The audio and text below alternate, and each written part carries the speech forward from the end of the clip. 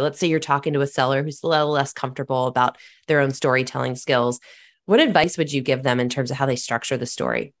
Two things that come to my mind. The first is, you still don't want to dominate the conversation with the customer, right? I think you and I both still agree, like we want to get the customer talking. But I think the story is kind of like an investment, that we have to make. How do we get the customer engaged? How do we get them talking? How do I get them to tell stories? And I have to tell some stories and I have to create that environment, that collaborative environment that we talk about all the time in sales. So I view it as an investment. I also have always bought into that old adage, the KISS methodology, the keep it simple, stupid. So to me, I kind of keep it simple.